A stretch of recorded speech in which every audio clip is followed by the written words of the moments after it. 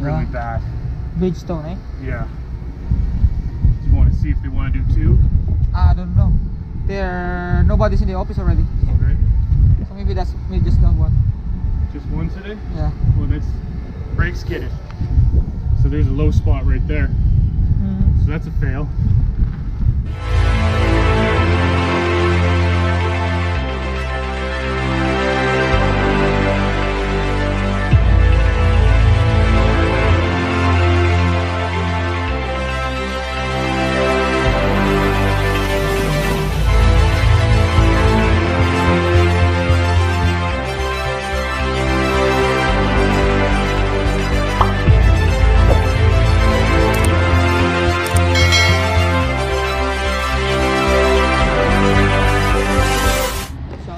Nagpapavulcanize ako ng aking trailer kasi flat. So ganito lang, pagka lagi kayo nagpi-pre-trip tsaka post-trip, para lagi ma-report nyo yung mga yung trailer kung flat o ng mga damage. So maganda na yung umiiwan tayo sa violation sa kalsada sa DOT. So ito, pinavulcanize ko na agad. Ganito sila mag-repair ng gulong.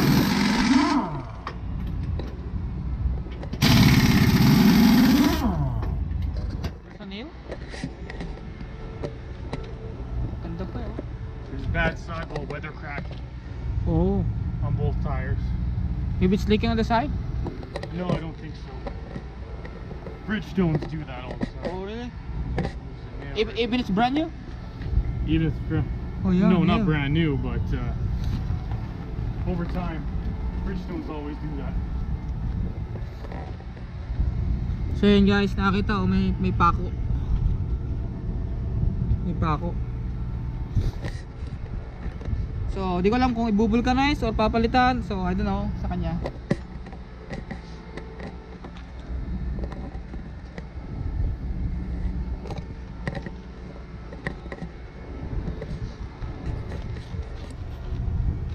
Oh yeah, it's leaking, eh? But No. slowly. Just gonna dig that out. Oh, okay. It's not leaking.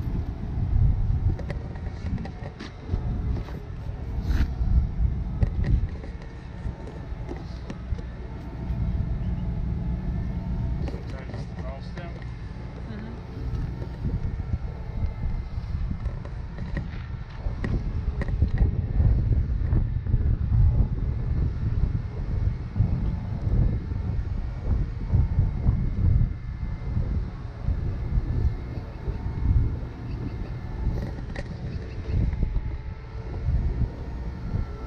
Oh, there we go.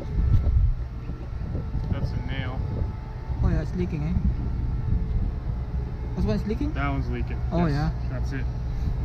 Just It's repair? right on the shoulder. Or Can't replace? fix that. So Gotta replace? Yes. Oh, it's on the corner, eh? Yeah. Okay. On the shoulder. Too close.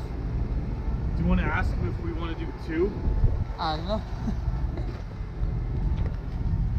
Because this on the inside is bad.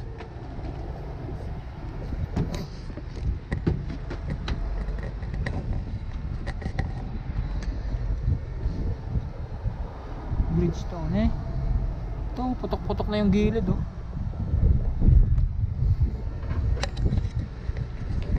So ito, may leak. Nakita yung leak. So yun, oh. Tumubula.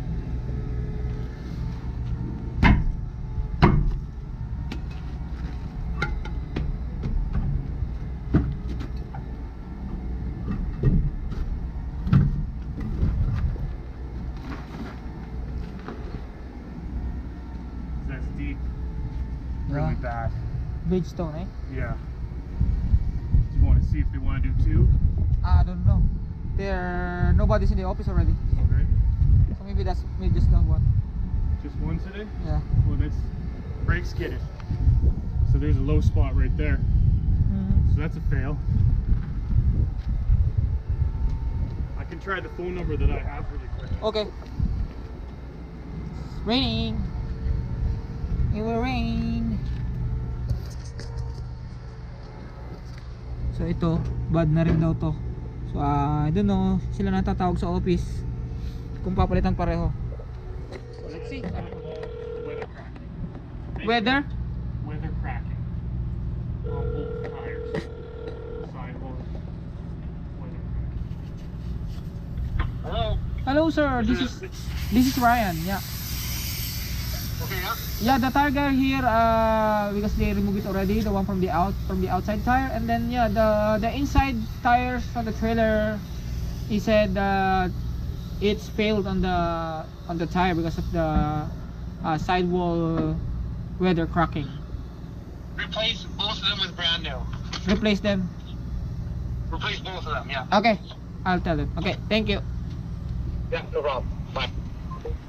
He said replace them.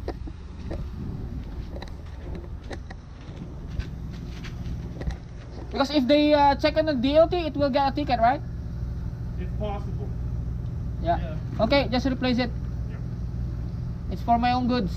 There's the wear bar. It's really close to the wear bar as well. Yeah, the ones goes. Because I think the government does like 4 30 seconds or 3, I don't know. But then that's brake skidded a little bit. It's kidding, eh? Yeah. Could But probably this happened in the wintertime. Okay. Yeah, they said replace both. Okay. Ano. Sounds good.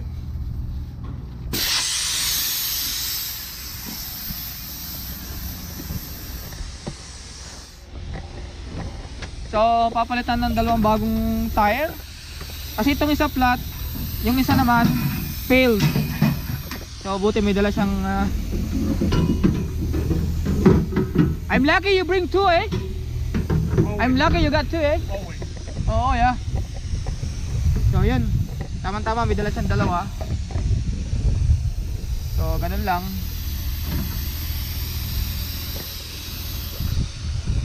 Papalitan na niya. Retread, right? I mean, I recap? got new. Brand new? Yeah. Didn't have any recaps. Only new. Virgin tire? Yes. Oh, how much? Goodyear Marathon. They're cheaper than the Fuel Max. Oh, really? I don't know exactly how much they are. I got mine. I got mine endurance. Sorry? I got the endurance one. You have, The endurance. that's a steer. Yeah. Yeah, that's a steer. But I don't know why my tire is like from the inside is like. You need alignment. Yeah, they did many times already, but still. I don't know what's wrong with it. Maybe the, So ganun lang sila magpalit dito ng gulong.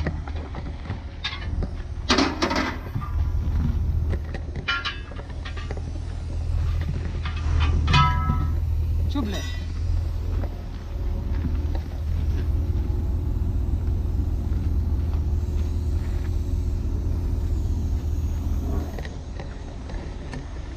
So ganun lang dito no sa Canada, pagka napa-flat tire ka, wag mo nang isapalaran na itakbo pa or what, kasi for your own safety din naman yun eh. Hindi lang naman para sa nakakatipid ka ng oras o nakakakuha ka ng para kumita.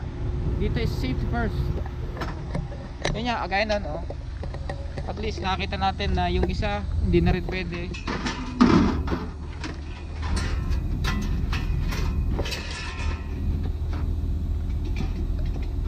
Mabilis na sa nagpalit.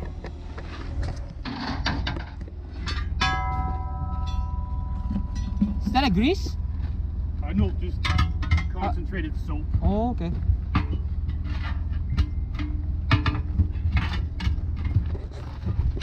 Click.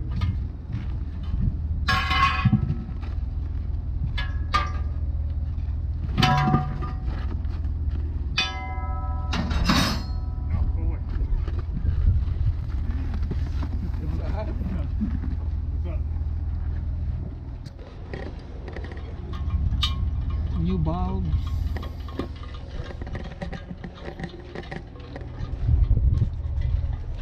So bago rin yung pito niya, oh. Papalitan niya ng pito. Palit pito.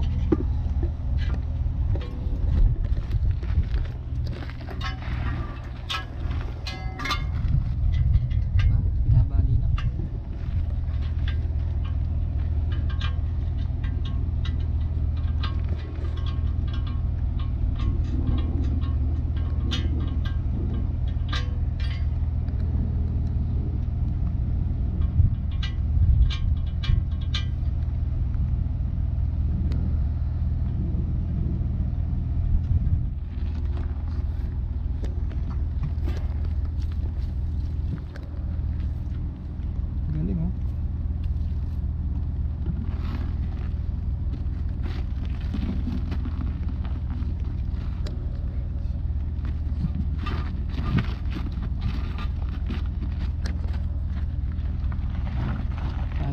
umuulan. Bakit?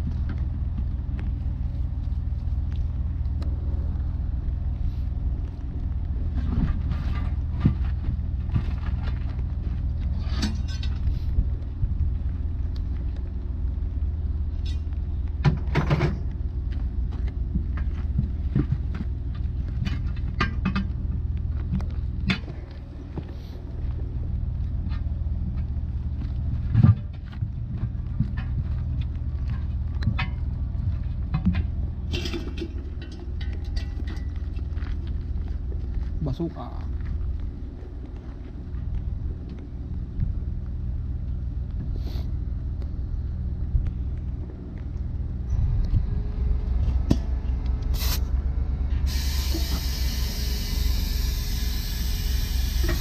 Over here. Yeah.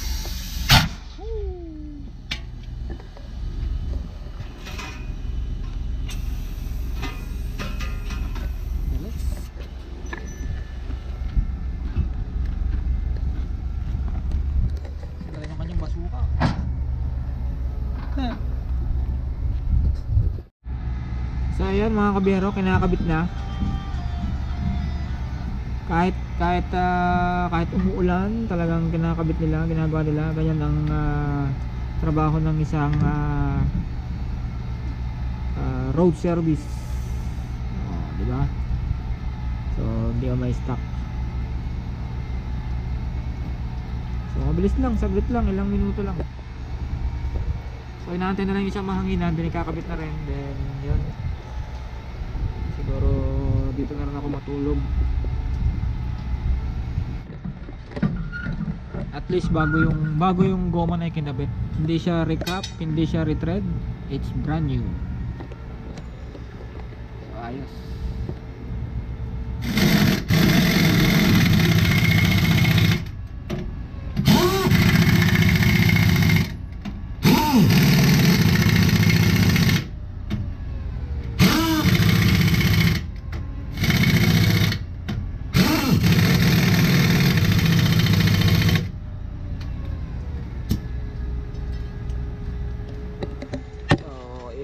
Torque na lang siya, then that's it.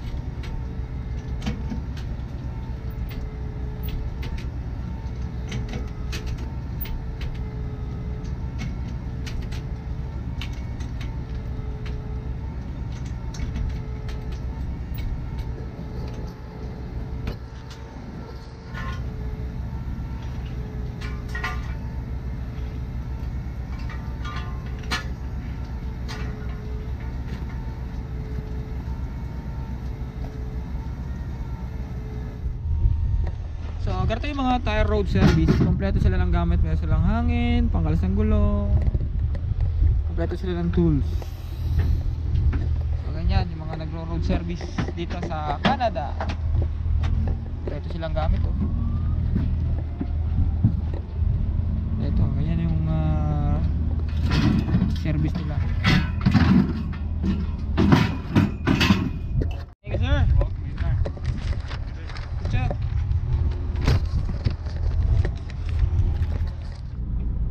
So narito lang ako sa roadside, may abot lang ako kay Filipino yung trucker, kikita kami.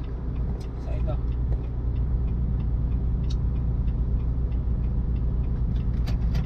Ang batang truck driver.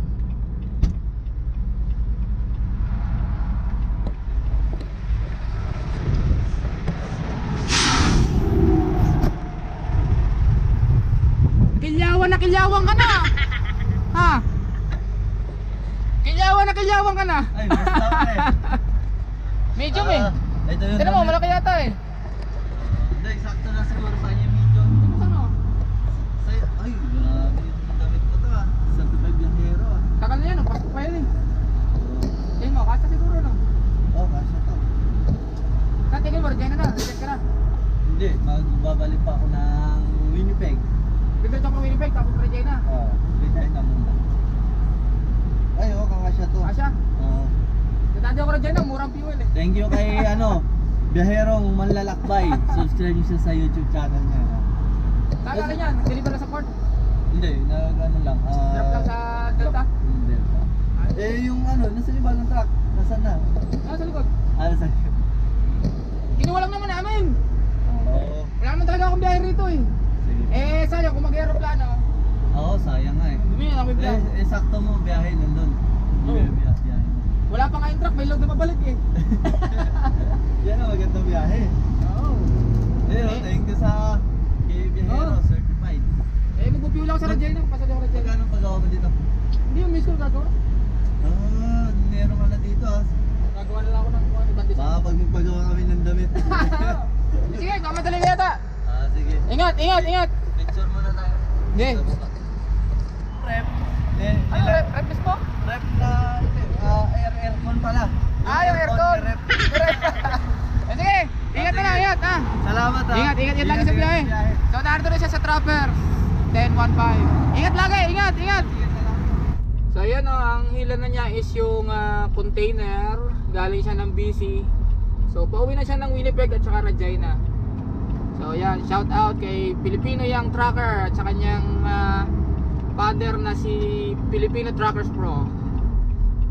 So ayan, ingat lagi sa paglalakbay. Shout out sa inyong dalawa. So ayan, binigay ko lang yung t-shirt, tagal na yun eh.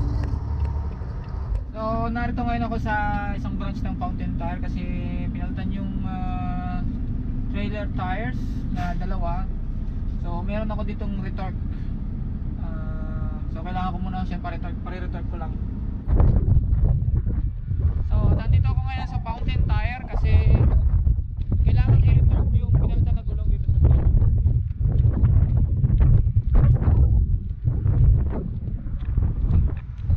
So ito yung pinalitan na gulong. So kailangan i-retorque yung mga nut kasi pagka tinanggal siya may tendency kasi na lumuwag yung mga lug nuts. So kailangan i-retorque bago yung gulong.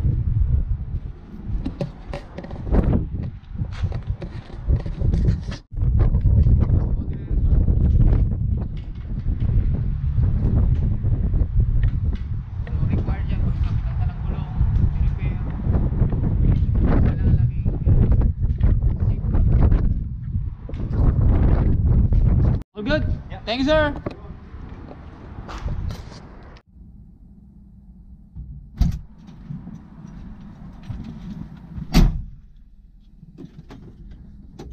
So, all good na. Na-retorque na yung aking trailer tires ng pinalitan. So, dire-diretso na ako nito pabalik ng Winnipeg.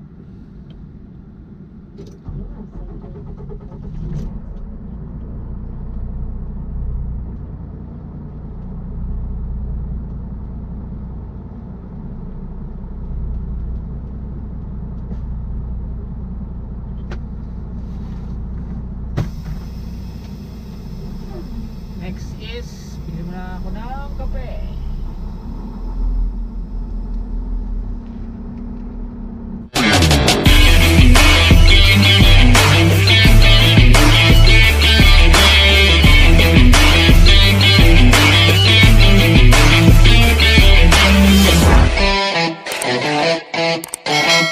Keep safe and keep on trucking.